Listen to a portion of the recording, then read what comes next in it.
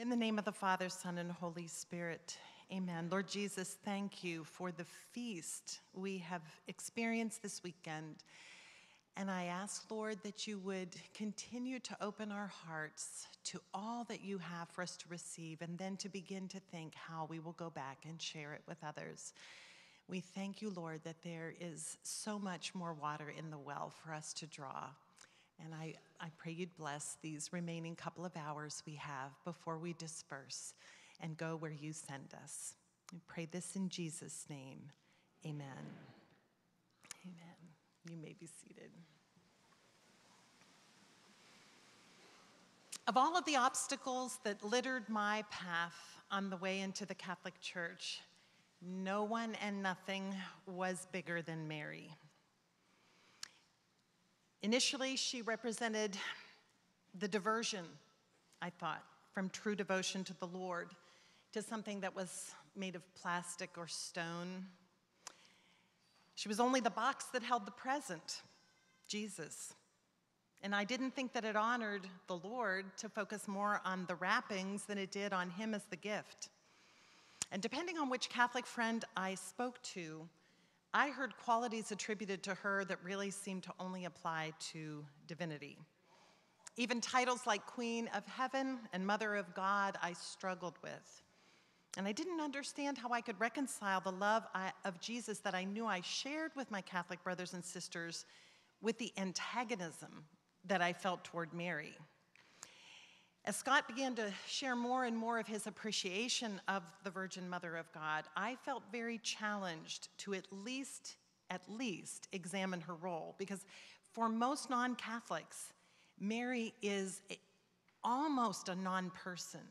I don't know if non-Catholics feel like they have to balance Catholics, and if Catholics say a lot about Mary, then non-Catholics will say nothing about her. But apart from a small mention at Christmas time, I don't recall any conversation ever about Mary, a book recommended, a hymn sung, conversations. I mean, really, she wasn't even put forward as a wonderful example of a disciple, really. And so there were prejudices, even if they weren't articulated, because she simply wasn't discussed. I think there had been a subconscious exclusion of Mary in my life of faith. And I didn't even acknowledge her really as someone to model my life after. Once I looked more closely at Mary, I could see what she had done that I wanted to do. Her response so quickly coming back to the angel saying, be it done unto me according to your word, spoke to my heart, because that's the heart response I wanted to give the Lord. And I began, and I mean began, it was small, but I began to have a little bit of appreciation for her. In fact, I prepared a talk. We were in Grove City. Neither of us were Catholic at the time, but I was to give a talk at Christmas time, and Scott challenged me, make it a talk about Mary. And I'm like, well, I guess it's safe if it's Christmas time. And so I prepared a little bit of a thought, and I just had a caution in there about not ignoring someone who was so precious to Jesus. And I'm not kidding you, the two wives of the two pastors had already prepared singing a duet, and it was, let's see, what was the hymn? What was it? What child is this? No, yeah, I guess it is. What child is this? Sorry, it wasn't in my notes, but it comes to me as an illustration. And they had changed the closing words, because the closing words are, the babe, the son of Mary, right? And they had changed it because they didn't want to give too much credit to her, and so they changed it to, the babe, the son of God. I mean, they'd already planned that, and they sang that after my little talk, just saying, in my talk, I'm saying, let's not be allergic to, at least looking at her as a model disciple that can. And here they changed the words of the hymn because they thought it gave her too much credit to say it was the Son of Mary. Mary is so much more than a collection of dogmas and devotions. She is a person. She is not just the packaging of Jesus. She herself is a gift from the Lord. She is a holy and heroic mother who teaches us through her joys and sufferings. And what I want to do is walk through Mary's joys and sufferings, just very, very briefly, almost like, you know how Father Sean said yesterday that what we know about St. Anne and St. Joachim comes down to us because someone wanted Mary to know about her ancestors, wanted to know about her parents, and I want you to know your mother better. I want to know my mother better. So if you're not a Catholic, you may think that my talk is only for Catholics, but I want you to know Mary is your spiritual mother too. And you need to know what you have done, what she has done for you, so that her son is really appreciated as your Savior and Redeemer.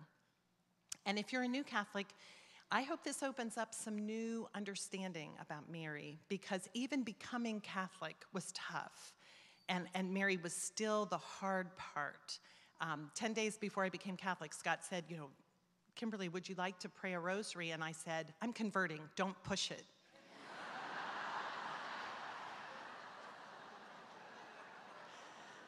I will never be the model meek and mild. So I want us to consider how Scripture presents Mary's joys and sorrows. Her joys are unique as she became the mother of the Redeemer. I'm going to take this down because I feel like I'm looking through. Okay, I'm going to hold it. And her sorrows are referred to as Mary's martyrdom. Have you ever thought about that? Because the sufferings of the soul are even greater than the sufferings of the body. And she was of one heart, one mind with her son. It is a privilege to ponder alongside Mary the faith, hope, and love given to and required of our Blessed Mother. She is not a plastic saint, something we dust off. She is not just an observer, but she is an active participant on your journey of faith and mine. She is a living soul who welcomes us with open arms, with a mother's embrace, offered with the same love with which she embraced her precious son. And she's a compassionate mother who enters into the pain of another with a father's loving kindness. Joy number 1, we first observe her at the Annunciation. Luke 1:26-38. She responds to the joyous news that the Lord has chosen her to bear the longed-for Redeemer. Now, she was a woman of prayer. She would have prayed for the Redeemer. She may have even prayed for the mother of the Redeemer, knowing that the Redeemer would have difficult work to do. She had a heart for the world to know God. Without knowing everything that would mean, she says, yes, be it done unto me according to your word. Her response is not, hey, you picked the perfect gal to do this. You know, I can do this. Let me raise the Son of God, you know. She says, I'm available. I am the handmaid of the Lord. God has a plan for our lives as well. We may be tempted to respond in fear because there are so many unanswered questions and uncertainties, and yet if we say yes, he will give us the faith and the strength and the grace to do his will. And Mary trusted that. Now, there's a sorrow right away, because when she tells Joseph, he does not initially share her joy. Mary is alone at first. Now, the Lord does reveal the plan to Joseph in a dream, and he humbly responds as well. And by the time she leaves for the visitation, she knows that Joseph has her back, that they are united in this. Sometimes we have to bear good news alone. Sometimes as a couple, you might be the one who's thrilled to know there's a baby on the way, and that's not initially shared by your spouse. Sometimes a news of conversion, a new job, a move. Others may not share that joy at first, but we pray for others to share in our joy, and the Lord gives you strength in the wait. The next joy, without hesitation, Mary makes plans to visit Elizabeth. She is so eager to take the Savior to someone. She wants to share the good news with someone who understands. She glorifies the Lord in the Magnificat, proclaimed after Elizabeth's greeting to her. And she says, future generations will call me blessed. And we are one of those future generations, calling her blessed. And then she has another sorrow. After 3 months, she returns home to await the birth of the baby, but a census interrupts the plans. She isn't going to be able to give birth in her hometown, surrounded by her mother and all the women in the village. She's going to have to ride a donkey.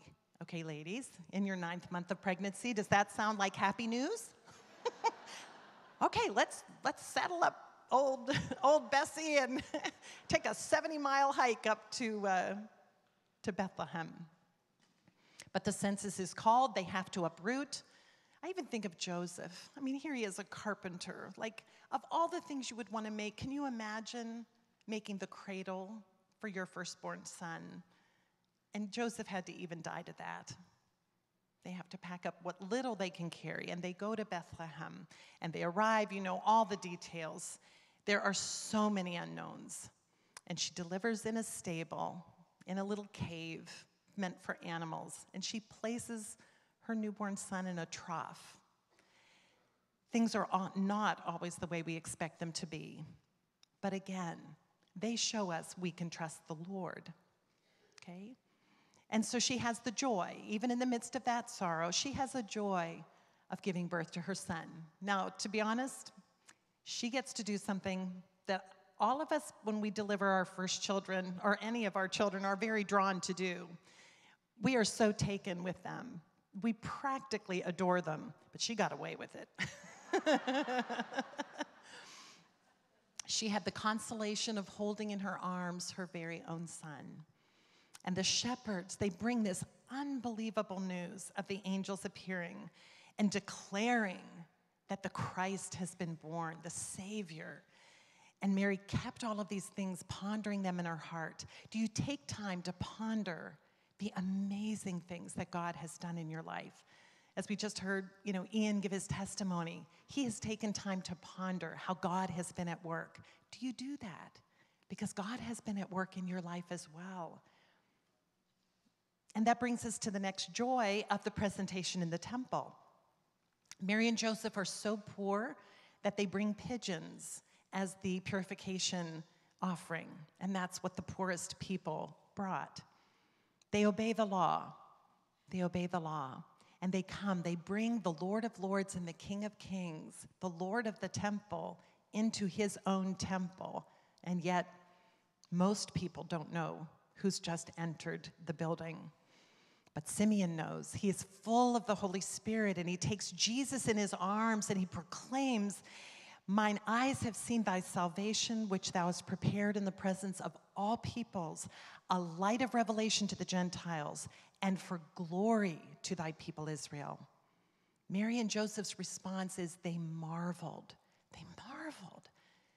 What is God orchestrating here? It's incredible.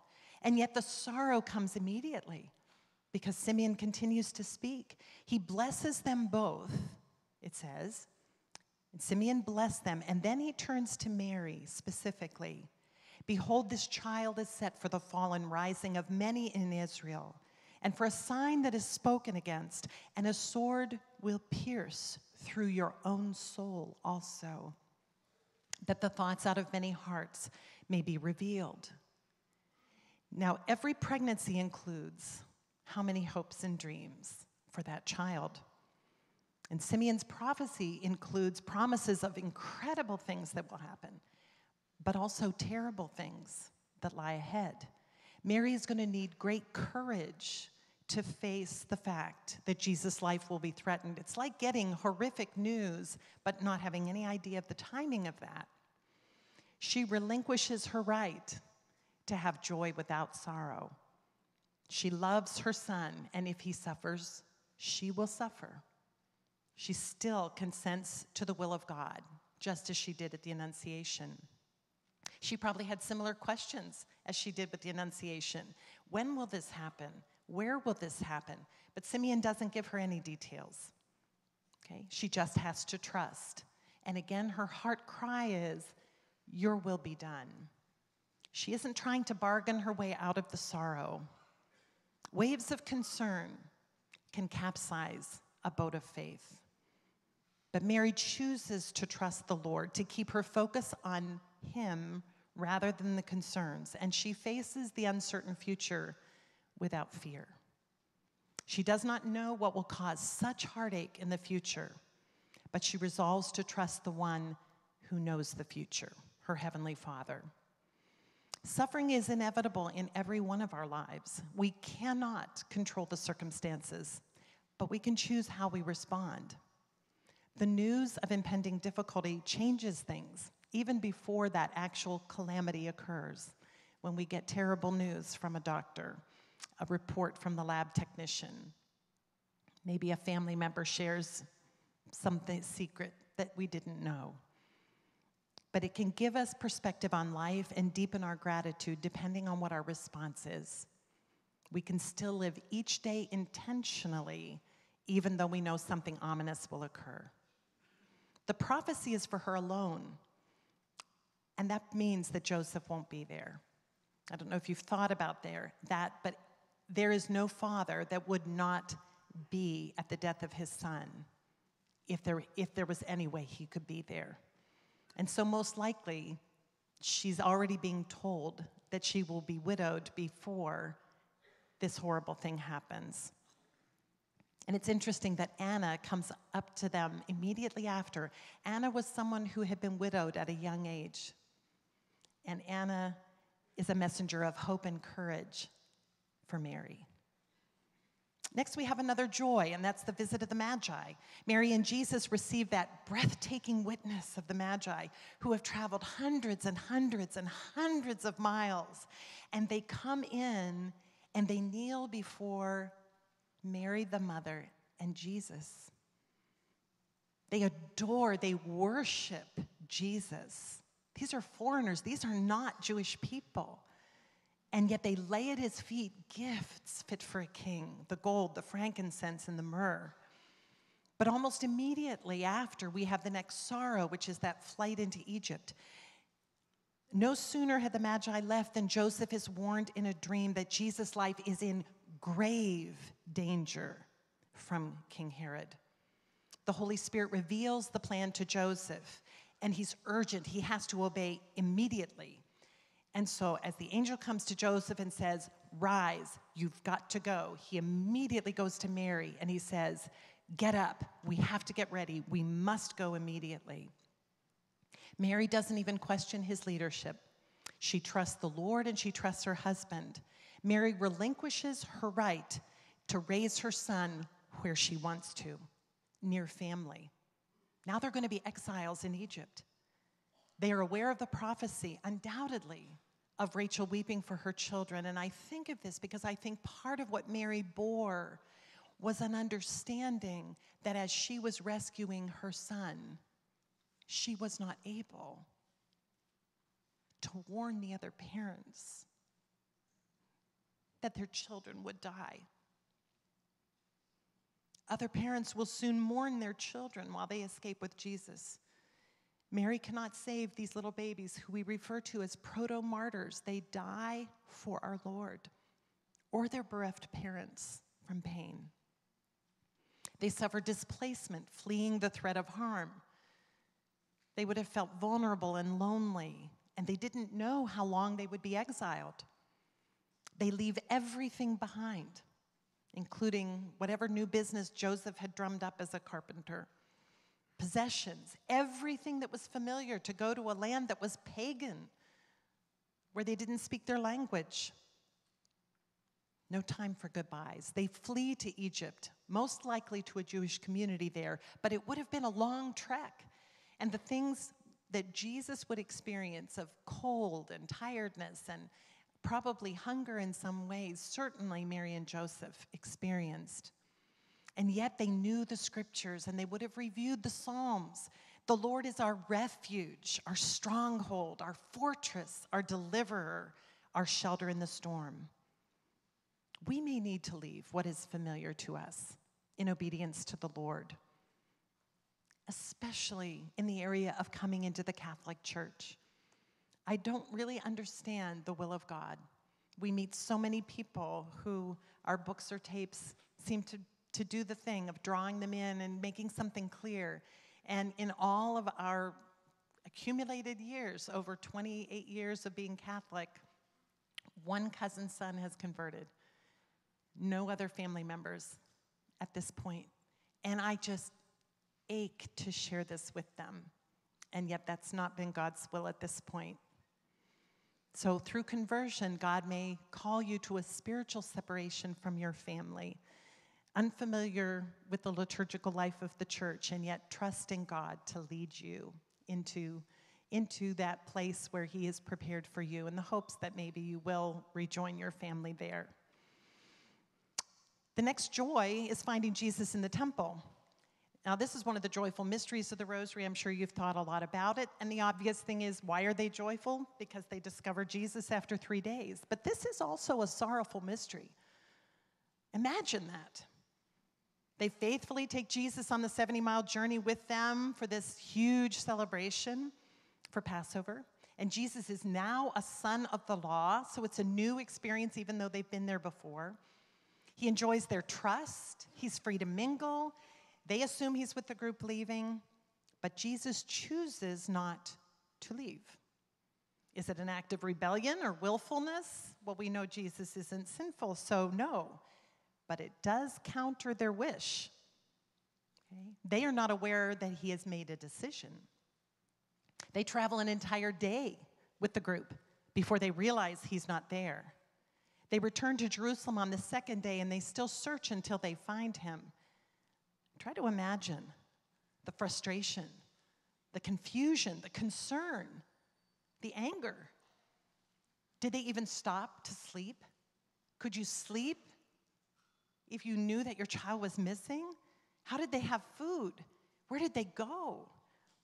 And they come and they find him in the midst of this group where he seems to be teaching. He's answering questions. It's not easy for a parent to differentiate between true and false guilt when a child is lost in some way. The if-onlys and the what-ifs can completely derail us. And there's an additional challenge not to turn on your spouse and sort of play the blame game.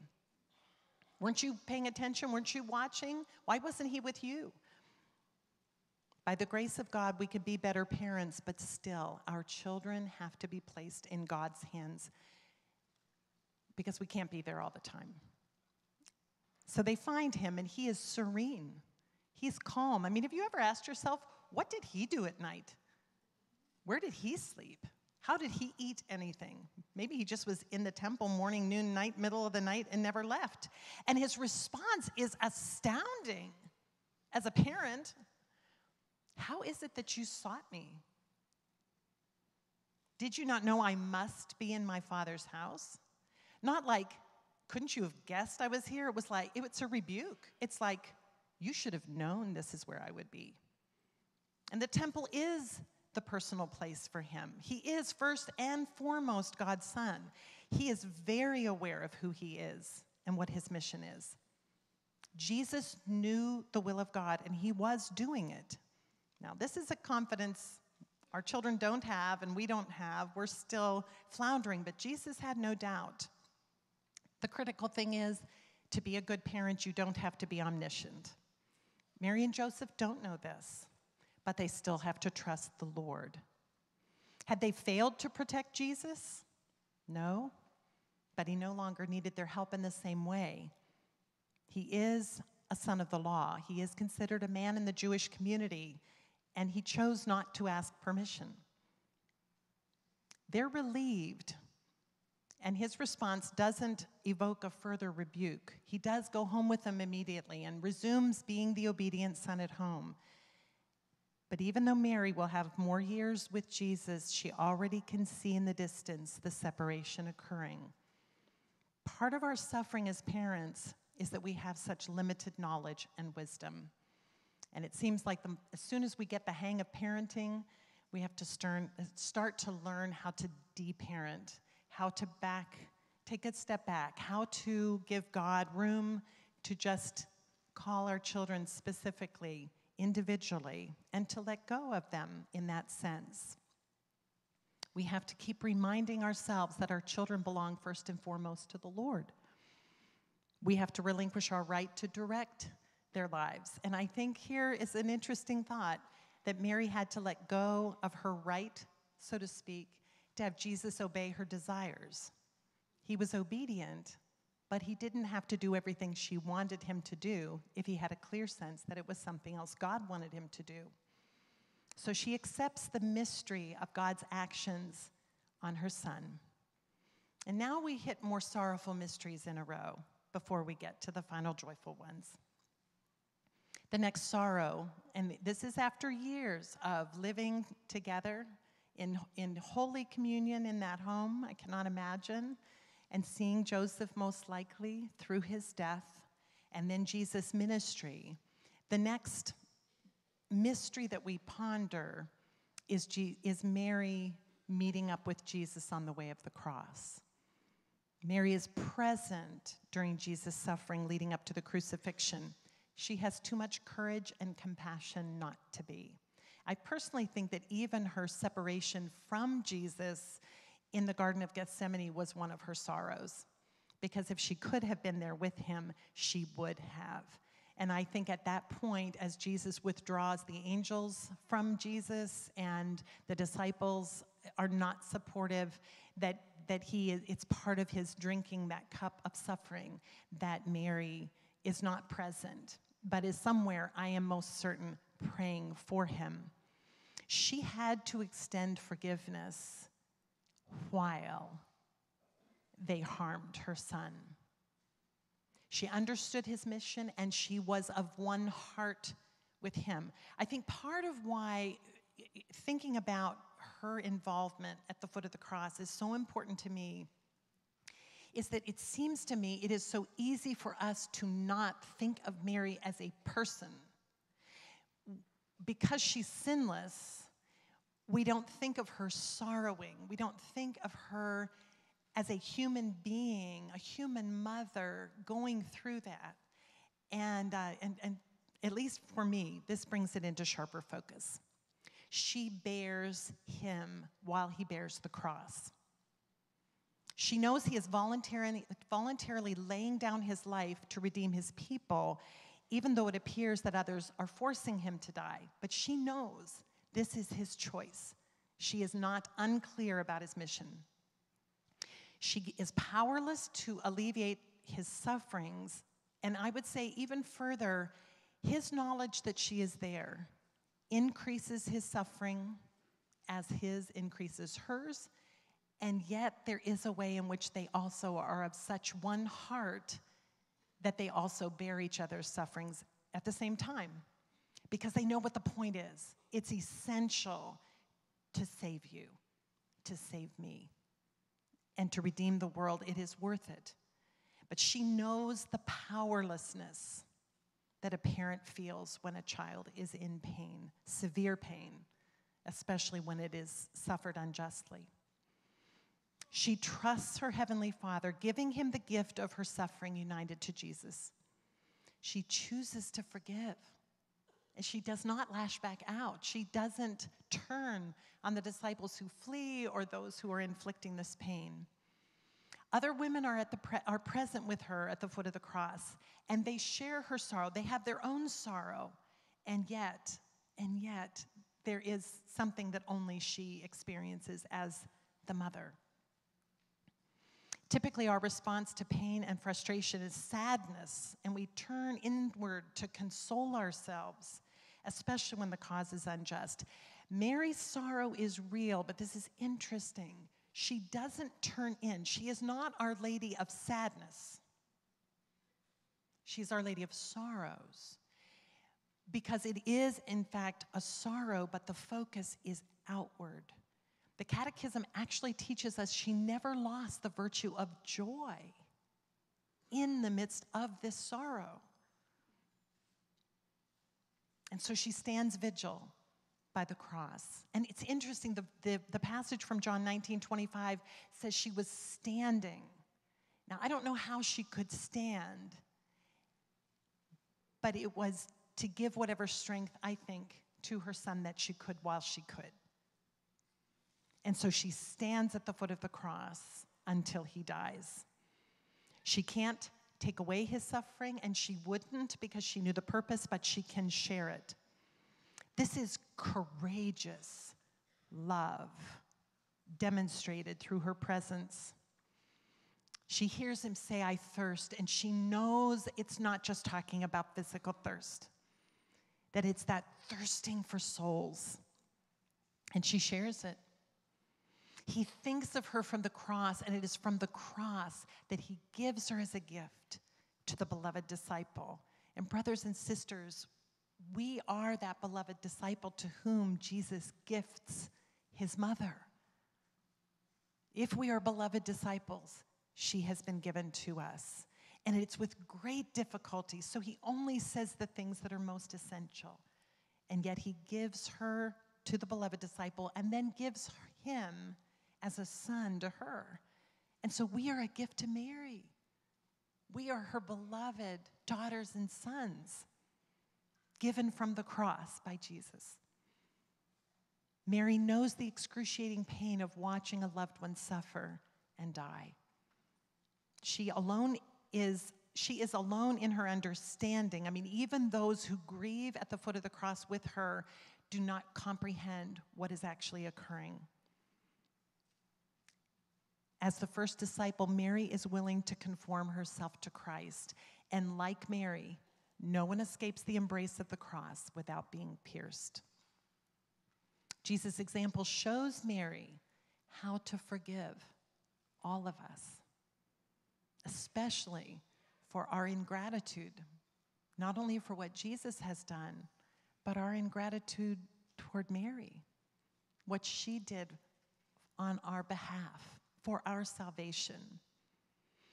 And Mary relinquishes her right to die before her child. There's something so wrong about burying a child. And yet Mary relinquishes her quote-unquote right to die first. Instead of lashing out at us for causing his suffering and death, one of her titles is Refuge of Sinners. She invites us to draw close to her.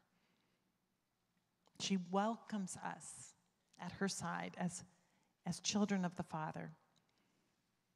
She's the compassionate mother who calls us to repentance. This is what my son did for you. Get to confession. Get it taken up. Get this salvation applied in your life, you know? Because she wants us to receive the grace that we can from what her son suffered. And then Mary receives back what she has given, which is the body of Jesus. These are the arms that hugged her, the hands that she held, the cheeks and lips that she kissed. The body is not just a shell. It's so much more than a container of the Spirit. And I think how heavy his body would have been. But she needed to cradle him one more time. She needed to rock him in her lap one more time. She sees his wounds up so close. I imagine she would have wiped his brow. She might have helped take the nails out, or the thorns out, not the nails. She knows that the greatest sufferings were not even in that body, but in his soul. And would she have wept? One of the movies has I think it's Jesus of Nazareth, where the mother just weeps. And I had a friend say to me, "Oh, that's so unpious. I can't believe they have Mary groveling like," I said, "like a mother?" She was a Jew, come on. They mourn, they wail. She didn't cry as having no faith, but it was still her son. I guarantee you she wept. The virtue of compassion is pity combined with piety. Jesus himself wept at the death of Lazarus, and he knew he was going to raise him.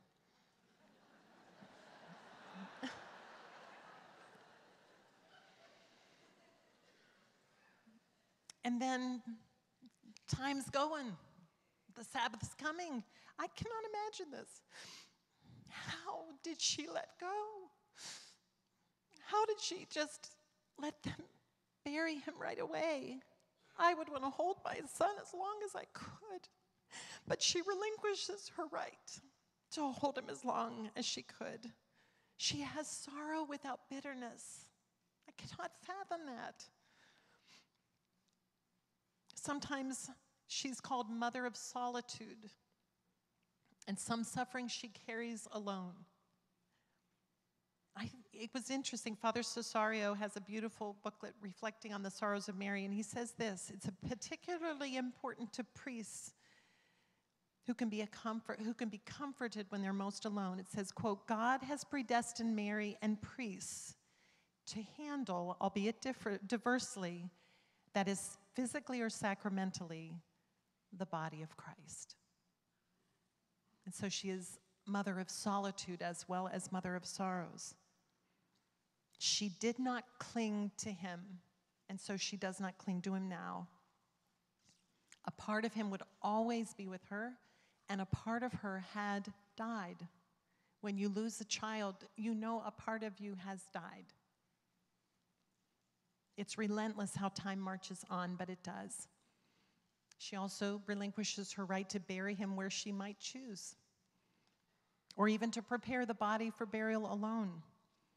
God provides. Joseph of Arimathea steps forward, and he will place Jesus' body in a newly hewn tomb. And a speaker said recently, it's interesting, it's like a virginal tomb, just as Mary was a virginal womb. And he is placed in this tomb. Nicodemus has 100 pounds of spices to put on the body. At birth, Mary had wrapped him in swaddling clothes and laid him in a manger. But now others administer the spices and wrap him in the linen shroud. And she does whatever she can, treating his body with love and respect. And then the stone is rolled into place, and Mary had to walk away. These sorrows aren't only thrust on Mary, but she chooses to embrace them. I don't know what sorrows you may be facing at this moment, but I believe Mary wants to be a model for you in embracing those sufferings and offering those sufferings back to the Father. There is so much to ponder in silence and in sorrow. Mary's faith did not keep her from suffering, but it enables her not to be bitter or hard-hearted. Her grief was real, but so was the faith, hope, love, and even joy real.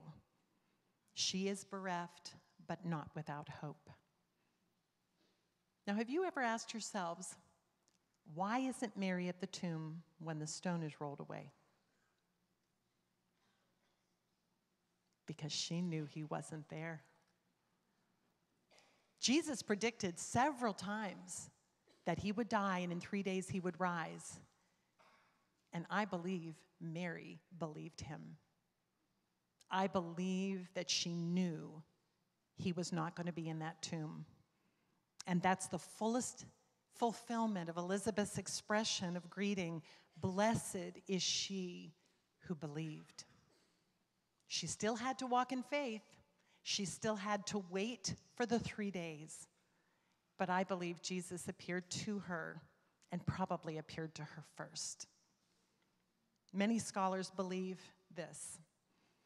She's an instrument of grace to all who abandoned Jesus as he went to the cross.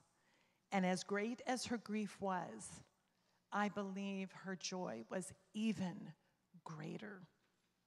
Now, she had to walk through forgiving the disciples who abandoned him, and meeting with them, being a part of Jesus' appearances with them, and there's nothing she holds back in terms of love and being that channel of grace to those disciples. She's in the upper room at Pentecost when they received the gifts of the Holy Spirit. She is the first and best disciple of Jesus, showing how we are to love Jesus to the end. And she extends her spiritual motherhood beyond the beloved disciple to every one of us as beloved disciples.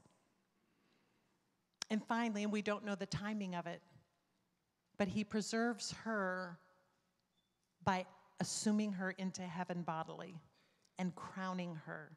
He is the King of Kings. Jesus is the King of Kings and the Lord of Lords, and Mary is his mother, the queen mother of the Son of David. Why does Mary sorrow? Because she loves deeply. We've really got to be careful that we don't assume that Mary had it easy because she knew Jesus was saving everybody. She was still a real human person who had to walk through that. But what is an increase to her sorrow? Our ingratitude. The way we so easily say the creed, say we believe all these things, and yet walk out the door and live our lives as if we are the Lord and Master of our lives. Not submitting ourselves to the Lordship of Jesus. We need to ask her to help us to understand how to appreciate what Jesus has done for us. What, in fact, she has done for us. We have a Savior because she said yes. Mary is the star to light the path, our spiritual journey. One author said this, quote, "To walk with and to imitate Mary in our whole lives is to open our hearts to receive God's love in the midst of our sorrows, to listen to God's word, and to act on it so as to cooperate with God for the healing and salvation of the world." One of the incredible things is we are part of the body of Christ. And according to St. Paul in Colossians 1:24, we can offer our sufferings in union with his to make up for what is lacking in the suffering of Christ. Now, does that mean Christ's offering is inadequate? No. But he allows us to so be a part of his body that we can participate in the salvation of the world as our sufferings are united with his. So don't waste your suffering. Don't waste your suffering. On the other hand, if you're not suffering at the moment, I'm going to caution you, it's a lull, okay? The really tough thing is, in this world, we will have tribulation. So if you're in a lull, learn everything you can to fortify yourself so that you can have that holy and heroic response when the suffering comes. We can join our sufferings to Mary's, as she joined her sufferings with her sons to participate in the work of redemption. This is glorious. This is beautiful. We need to get to know our spiritual mother, and we need to love her. We need to really love her. I want to tell you something, a little illustration. I had a difficult time relating to Mary when I first became Catholic. I just grew up, I shared this the other day at ABS, but I'm going to share it again. I heard Jesus' name, I'm sure, every day of my life. And so I never questioned whether or not Jesus existed, and I loved him, and everything my parents told me I believed. But Mary, as I said, was a non-person, really. So I didn't know how to relate to her. And I kept praying for a way to emotionally connect to her. And people would say, "Oh, I love her so much." And it's like, okay, I cannot relate to this. And a woman, a college student who was over for a Bible study, happened to mention that every time she found a penny, her mother would hand it to her and say, "Never forget Mommy loves you." And I thought, I'm going to use that. I am going to use that because, when you hear coins drop, even if it's only a penny, it catches your attention. And I thought, okay, every time I find a penny, I am going to thank God for Mary's love for me, and then I'm going to thank her personally for her love for me, and then I will find a child and hand them the penny and say, "Never forget, Mommy loves you, and Mother Mary loves you." And I'll just start planting that seed in my heart and their heart.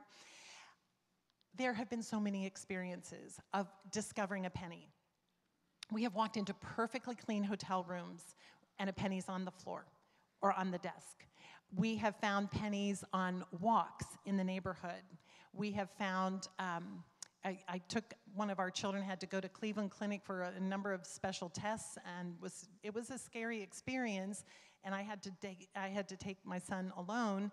So we got to a hotel at night, and in the morning we came out to go over to the Cleveland Clinic, and under the ice by my door were 2 pennies embedded in the ice. I mean, I couldn't even pick them up, but they were right there, you know, just for me. And we went to Miami one time. We were walking around, and I kept saying, we had an unusual amount of time to walk, and I kept looking for pennies. And I'm like, I know Mary's praying for me, but I just keep thinking that she's going to send me a penny to remind me of that. And it didn't happen. And it's funny because in the airport we talked about it, and I said, you know, because I've been looking for pennies, I've been thinking of her thinking of me and praying for me. So it's kind of had the same result. And so we went through the security line, and this woman in front of me said, oh, here's a penny. And she turned around and she said, here you go. And I was like,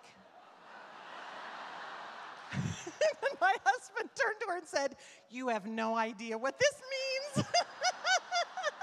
And she said, oh, here's another one. And she handed me another one. I'm like, oh my gosh. My husband says if you find a quarter, the Father loves you. I don't know. When we take walks in the neighborhood and I have a couple good friends that years ago, we used to do this on one walk. We almost always found a penny on our walks. But in one walk, we found 7 pennies. I mean, our hearts were so full, and we each had 2 or 3 to take back to give to our children. I have a thing when my kids pack up for college. I take one of those rolls of 50 pennies. I just scatter them all throughout their stuff. And, you know, never know when it's going to fall out. One of my kids found a penny in a parking lot, and he said, Mom, all I could think was, my mother loves me, my mother loves me, my mother loves me. I wish I had thought to bring a penny for every one of you. And I don't know who was the precious angel who did this, but we literally walked in, and someone had left 2 pennies on chairs over here. And I thank you. I thank you. But I want you to know you are on Mary's heart. She is your spiritual mother. And she longs to draw you to herself and to say, I want you to know my son better. It never stops with her. She is always pointing beyond herself to her precious son. But she is not just the wrapping of the gift. She is a gift too, a gift you are to receive, a gift for whom you need to give God thanks every day, a disciple worthy of imitation, to follow, to love, to treasure, to share. Don't be embarrassed to talk about your mother, okay? Let's close in a word of prayer. In the name of the Father, and of the Son, and of the Holy Spirit, amen. Most gracious Lord, I thank you for the gift of Mary. I ask that you'd help us to find the words to share about her with our non-Catholic family and friends, because she isn't just the spiritual mother of Catholics. She's the spiritual mother of every Christian.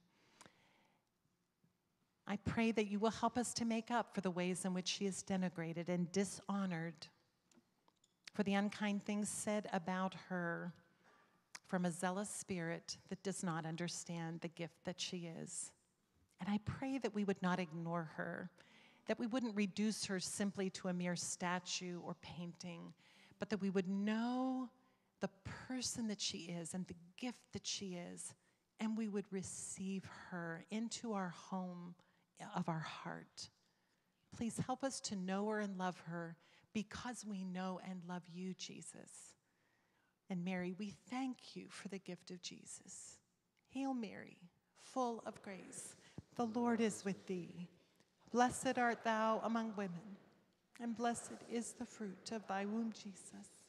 Holy Mary, Mother of God, pray for us sinners, now and at the hour of our death. Amen.